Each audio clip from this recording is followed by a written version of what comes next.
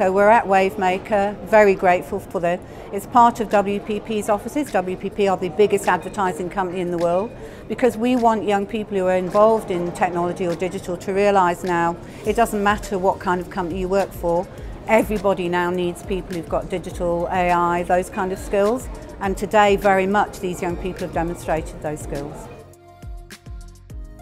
It's been amazing, like so impressive to see all of the work that the young people have put in, such an amazing range of different solutions that they've come up with, and also seeing kind of how much personally the young people have invested into these projects, and how kind of brave and vulnerable they've been has been really incredible.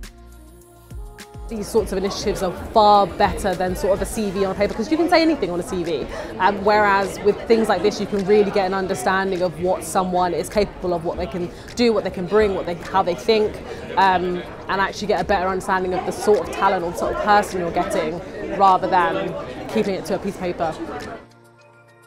I think it's wonderful, absolutely brilliant to see everybody included. Inclusivity and accessibility is something that I'm really passionate about, particularly from the background that I come from and the company that I work with. So seeing students being given this opportunity, no matter what their ability and no matter what their background, it's actually really wonderful to see. And to be honest with you, everybody has stood up and done such a wonderful job that you really wouldn't know, and they're so passionate, it's just really heartwarming. I could do with a packet of tissues for this afternoon, but it's great. Oh, you know what? It's the future here, right? It's just one of those examples where you go, okay, yeah, what you need. And this is actually gave me a good idea of why AI exists, right? The people of the future are not busy creating video content. They're actually thinking about what they need, creating the prompts, creating things that they want, and then asking technology to fill in the gap, right? That for me was like, this is the future. It's happening now, and these are the minds that are going to be doing it. So it's great.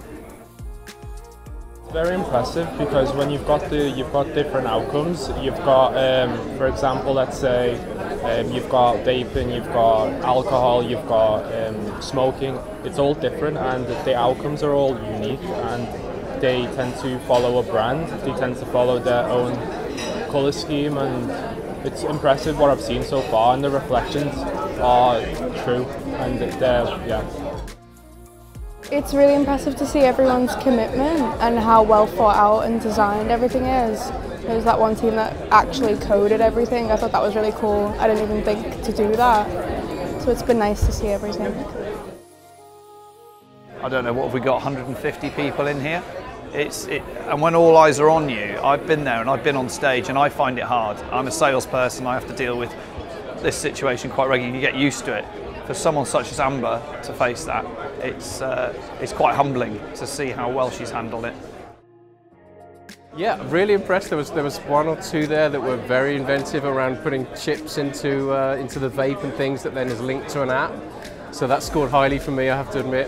You know, anything that was a little bit beyond just an app or a website and had some sort of knock-on, you know, chip technology and things like that was very, very impressive. It really opens your eyes as to how much Gen Z, as they call it, suffered, really.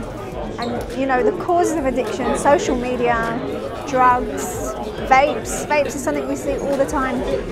And you don't think of the long-term implications, but when you see so many students talking about it and how it's affected their lives, it's really amazing. Yeah, well, some of them are real working solutions, so can't fault them for that. Some of them have used some platforms to create these apps, which is fine, because you're creating a product at the end of the day. But some of them have also actually coded it themselves. They've used things like React and Python for backend and stuff, so they've gone into some detail as to how they've actually created it. So there's some good technical competence as well there. I think from a Welsh perspective, the visiting London aspect and travelling down is a great draw for them, and some of them have never, you know, or Wales sometimes. Lots of them have never visited London, so that's the big thing, and participating as a group and really learning and developing together and seeing other colleges and other students from different cultures as well. I've cried on all of them, so yeah, that's on a scale of 1 to 10, 20.